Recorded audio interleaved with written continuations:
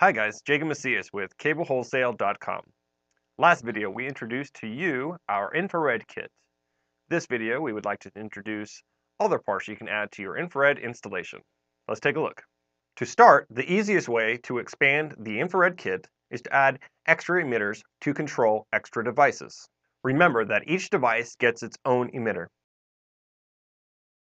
This product is our dual head emitter.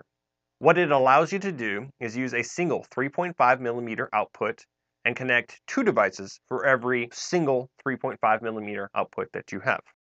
With our connecting block, you can control up to 12 separate devices. Each device gets its own emitter. This product is our infrared 3.5mm keystone insert. What it will allow you to do is create a cleaner installation between the receiver and your connecting block. To use it, simply pop it into any keystone insert. Terminate a 3-wire connection to the back of this keystone, run that to your connecting block, all cleanly in the wall. Then on the front, you can plug in your receiver directly into the front of the wall plate, and there you have it, a clean installation.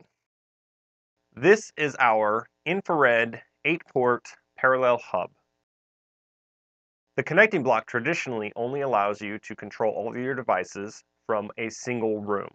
This product expands that so you can control all your devices now from up to 8 separate rooms.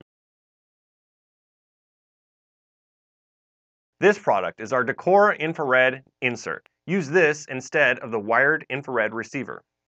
Wire this in the wall to your connecting block directly. Then you can point your remote directly at the front and send the signals to the devices. This product is a mini version of the connecting block.